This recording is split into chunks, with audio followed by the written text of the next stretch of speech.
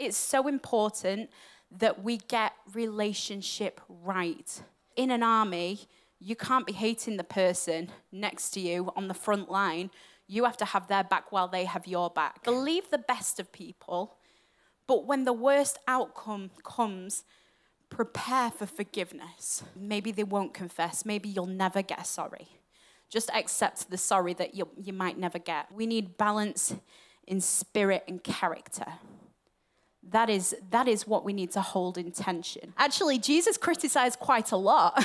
We look at him and we're like, that's conviction in love. You have to come in spirit and truth. You can't walk in true love, the fullness of true love, if you're not walking in God, if you're not walking in the Spirit, if you're not spending the time with the Lord and being filled with the Spirit. Many of you won't even be able to articulate some of the stuff James has said, but by the lifestyle that you carry, your lifestyle will preach that message. And sometimes to mature in things of God, we have to push through boredom. We need to call each other and ourselves higher and say to people around you, I need you to hold me accountable. I just want to encourage all of you. There's going to be times where people ask you questions. Be encouraged because, they don't always see the treasure that you see. They might not yet have the hunger that you have. If you're in the Spirit in prayer, you're going to come out at the other side and you're going to be tempted.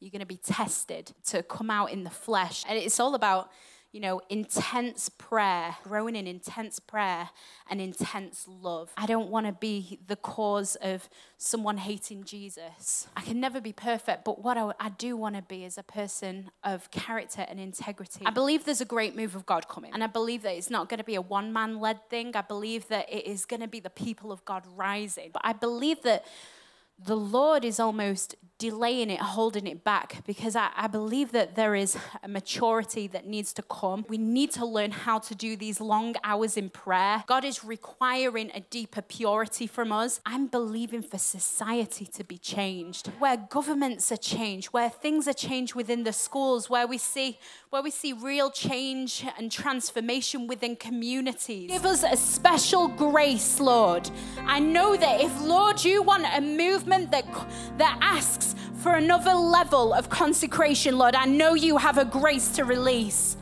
So, Lord, would you release that grace right now in the name of Jesus?